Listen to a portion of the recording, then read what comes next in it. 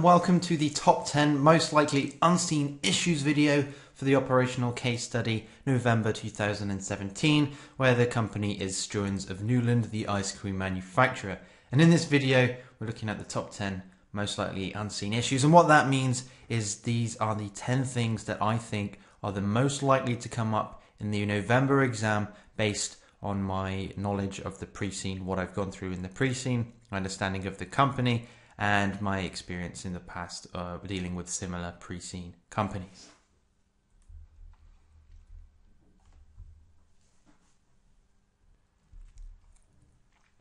Okay, so the idea is this video is going to help you to go into the exam with a bit of an understanding of what to expect.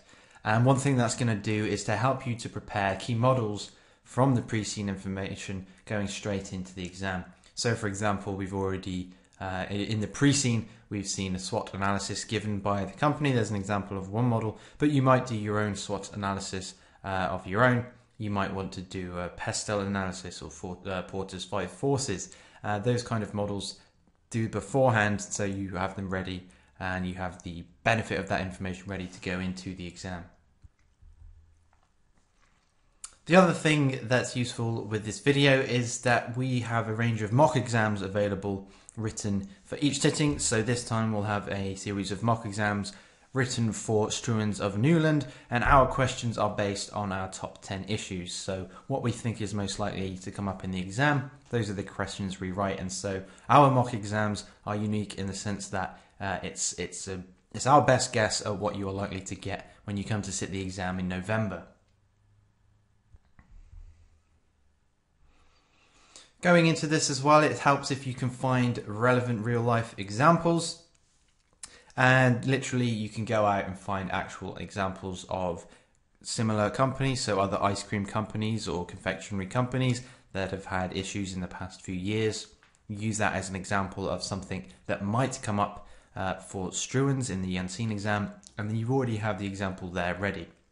Something that could really help you with this is our industry analysis. We have a document and a video available for that, in which we have a series of 25 real-life industry examples that can be applied in the unseen exam. For any given issue, it's useful to learn the typical key points. So for instance, if you have a question that comes up on costing or budgeting methods, then you can learn the typical advantages of absorption costing, disadvantages of absorption costing, the advantages of activity-based costing, disadvantages of it. And as long as you're applying that to the scenario, not just reciting book like rote information, you do have to make sure you're applying it. Then there's easy things that you can take into the exam and get marks for.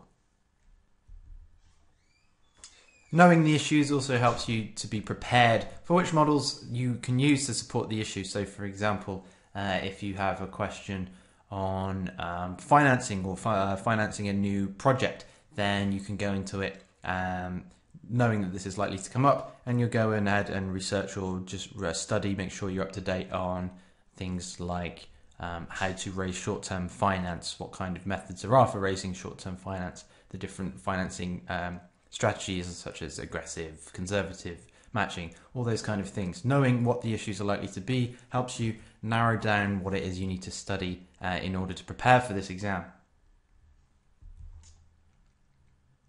Okay, so for each of the top 10 issues that I've chosen, I'm going to justify my choice and my the reasoning why I've decided to include this in the top 10.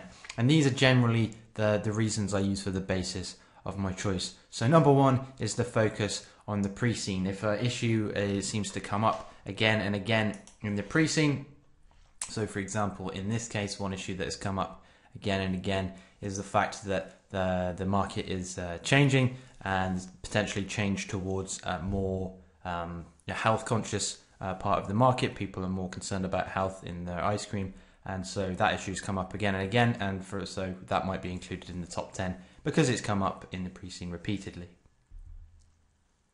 We're also going to be considering the degree of importance attached by the examiner. So for example, the health consciousness example might not be that important for the examiner, but something like the working capital management, so in this case the working capital of the company, the working capital cycles increased that's a more examinable topic, and so that might be something that the examiner thinks is important, and thus it's more likely to appear in the exam. Other reasons for the basis of my choice: there's a strategic element to consider, so whether or not it's important to a SWOT analysis. There is a SWOT analysis given in the pre-scene itself. We'll be doing one separately in the strategic analysis video, but if it's one of the things that's been highlighted in the SWOT analysis, then again it's more likely, I think, to come up in the exam, and so that's a reason why I would have included it in these top 10. Equally, if you're not talking about the SWOT analysis, you think about it from this perspective of the directors or some of the key stakeholders and think, what are the main issues that they're going to be concerned about? And again, that will influence my decision for these top 10.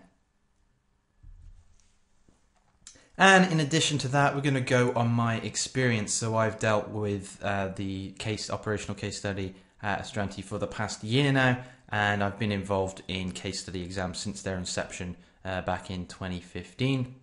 I know what kind of things come up. I know what kind of problems CIMA deliberately write in to the companies that allow them to examine those sort of troubling areas.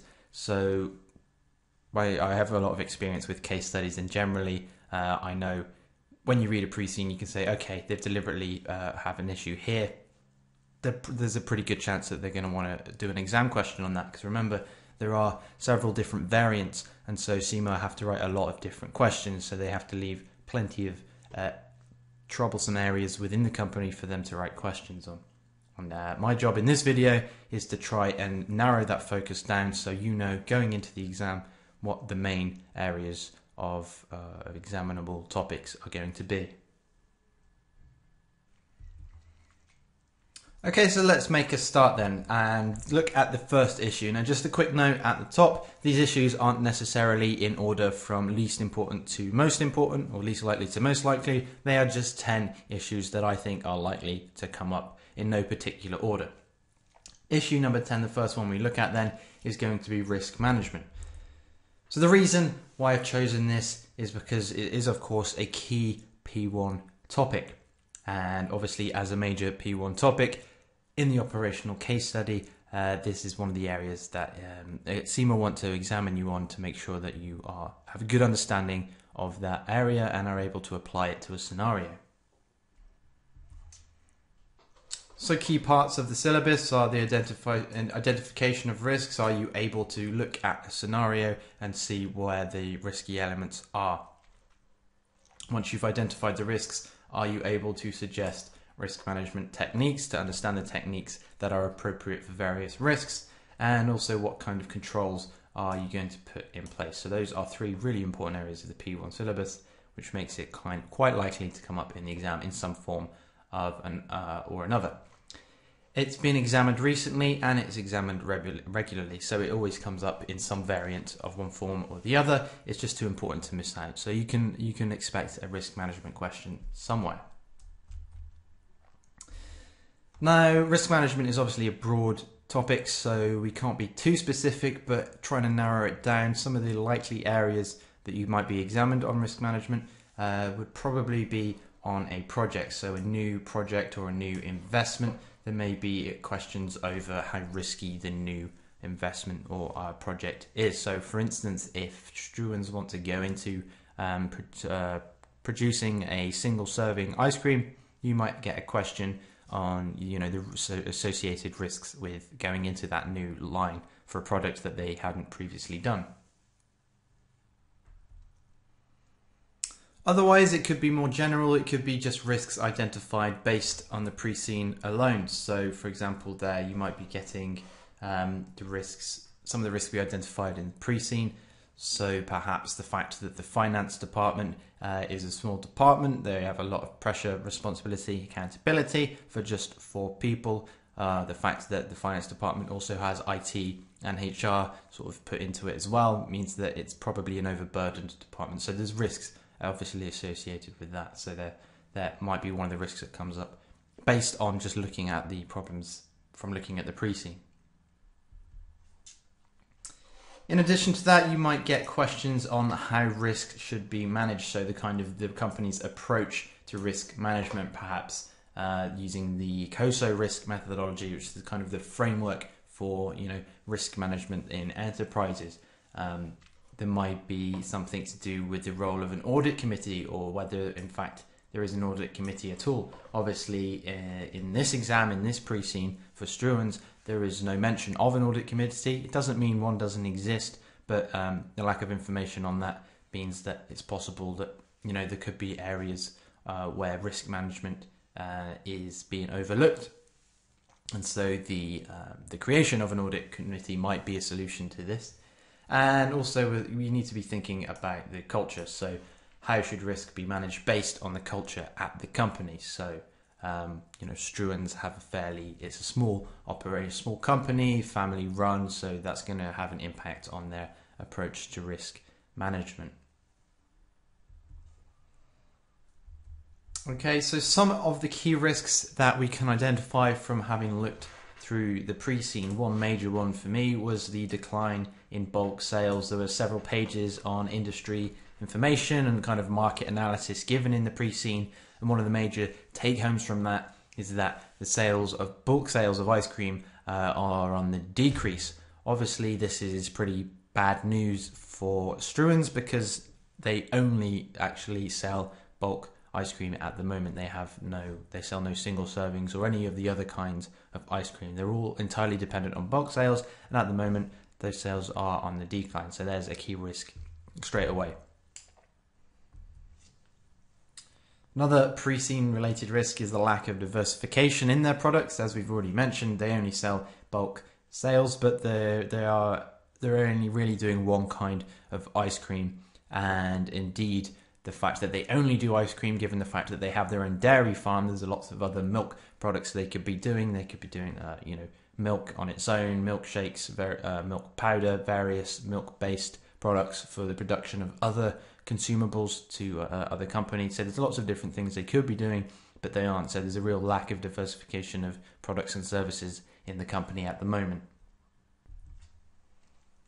Another risk for the company is the threat of new entrants. We've been told in the pre-scene repeatedly about the discount supermarkets that are coming in, offering these luxury brands at a sort of competitive price, and they have been seeing the biggest growth in the industry in the past year. And so the growth of that, the continued growth of discount supermarkets represents a challenge for Struans, as obviously they're going to be taking away a part of the market share, decreasing Struans' market share overall. Okay, so if you get a question on risks or what kind of risks, the major risks facing the company, there are three that you could certainly bring up, and they're definitely major risks that need to be identified. If the question is slightly different, if it's about approaches to managing risk, then as we've said, you would want to emphasize the importance of the embedded risk methodology and using that framework in order to manage the risk that your company faces. You want to also mention the fact that risk management is very important at all levels, and operational level is no exception to that. Even though risk management can sometimes be thought of as a high level strategic thing, it's important to implement risk management at all levels, and so that's certainly something you would want to mention, particularly as this is an operational level exam. And if you are asked on how to control risks, then make sure you do so. Explain if a risk comes up, how you will use a methodology, perhaps how you use the embedded risk methodology to mitigate or manage the risk. Okay, so that's issue number 10, our first issue, and that is risk management. The next issue that I've highlighted as a likely issue is governance. So the thinking behind this one then is the fact that we have a small family business. Now, there's nothing necessarily wrong with that, but it does mean that they will have grown organically over time. The business is passed on from generation to generation. All of this happening without any kind of, formal analysis of the company's governance, the way it's managed, and all that side of things may have been overlooked due to its size. In addition to that, it's of course an important issue for any company. So even if it were a fully listed corporate entity that had all this corporate governance approach, that doesn't mean they can overlook governance and things have to be done by the book. And in addition to that, and perhaps related to the first point, the fact that we have all the directors are siblings. Now, again, there's nothing necessarily wrong with that. There's no reason why a business can't be professional just because there's family members there. But it does raise the question of, if something does happen, if there's a fallout or a disagreement, are the directors going to be slightly less professional because they are, in fact, family members and may take things more personally. And of course, the fact that the directors are all siblings does also raise the questions around nepotism and cronyism, whether the people got the job because they were the best at the job or whether they got the job because they were family members. Now, there's nothing wrong with promoting family members so long as they are able to do the job. So likely issues given the pre-scene could be a dispute between the key management. So perhaps the fact that one of the brothers is the managing directors. Some of the other directors they're all siblings and some of them are reporting to him. So there might be kind of some tension there. Something that has come up in the past is the company needs to prepare for an external audit, and they haven't really been keeping check on their governance, making sure that everything is in order. So suddenly finding themselves in a position where they need to review governance in the light of an external audit coming up. There may be concerns about governance from the investors and the shareholders, people who are putting their money in the company. The directors are running the company on behalf of the shareholders. And the shareholders may have concerns over the way that the company is being run at the moment. Now, there isn't much information given about who the shareholders are. We can assume it's mostly family members, and so the concerns may not instantiate from in this area. Another thing could be the setting up of an internal committee, so such as an audit committee or nominations committee or whatever it might be. There may be a call for internal committees just to keep the company in check and make sure that certain areas of the governance of the company, the management of the company is done properly and to the best standards. Okay, so if you get a question on governance, some of the key things to bear in mind when answering your questions is the fact that governance is obviously essential to any successful business, and even or particularly a family business can't afford to overlook their governance just because it is perhaps a more formal or informal arrangement.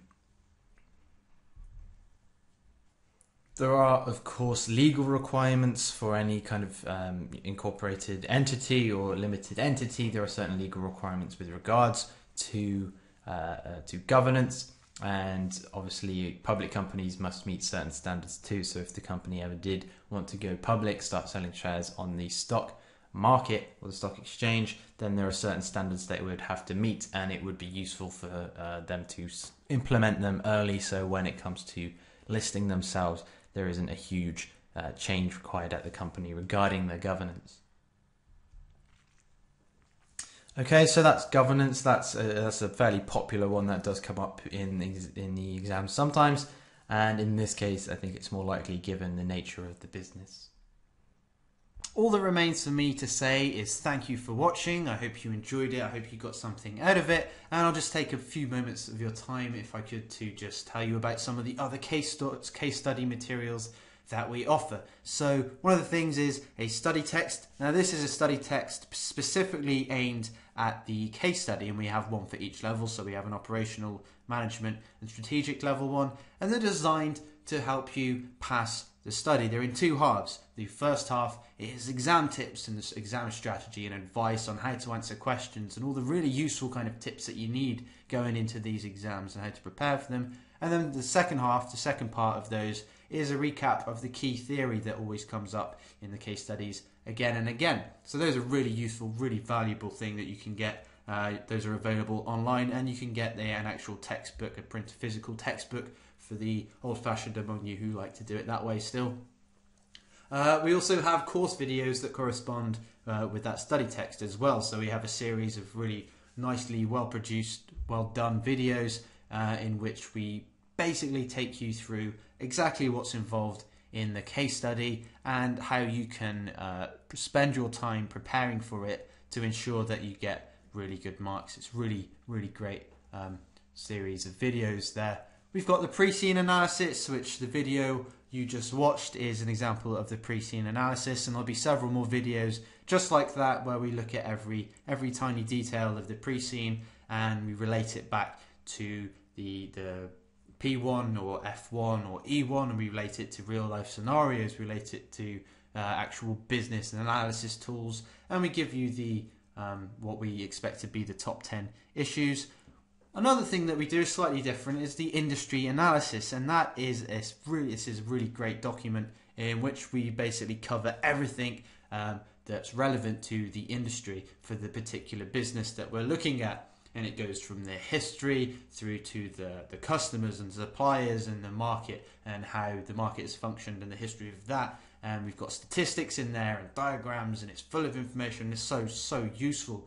And at the end of that pack, we also have 25 actual industry examples. So real life things that have happened in that industry, that kind of examples of things that might actually happen to the company in the exam. So it gives you a sense of the kind of things that are going on in the industry and how real life businesses in that industry have coped with it.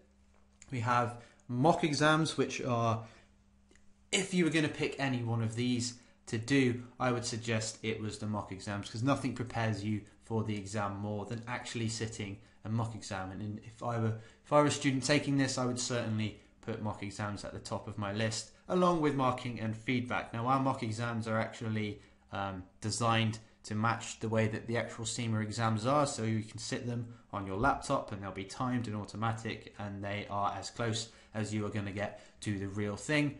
And you can get marking and feedback on that as well, which is probably the most valuable thing you could probably get. To get specific feedback from a marker who deals with this exam 4 times a year, that's the best way for you to improve your ability to pass this exam as quickly as possible.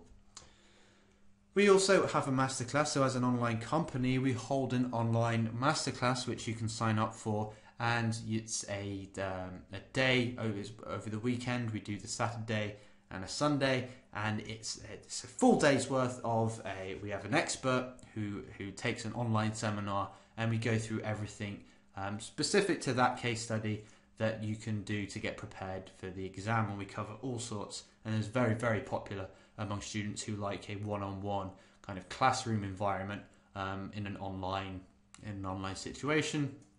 We also offer pass guarantee. So if you're unlucky enough to not pass your exam the first time round, then there's no worries, because we give you the option. If you choose a pass guarantee option, then as long as you hit all the minimum requirements that we ask, and you don't pass, then you get access to our materials for the next sitting completely free of charge. So there's something that we're doing to try and get you. Hopefully, if you signed up to our course and you do everything that we say you should do, then you probably will pass first time. That tends to be the way it goes. But if you should be unfortunate, if it's a particularly tough exam, then we'll let you have another go for free. So that's it. Thanks again for watching. Remember, my name is James. You can find me on Facebook, James Nutting Astranti, where I'll be posting all sorts of information about the upcoming exam. Make sure you check that out because there's always something to talk about with regards to that. Thanks for watching, and I'll see you in the next one.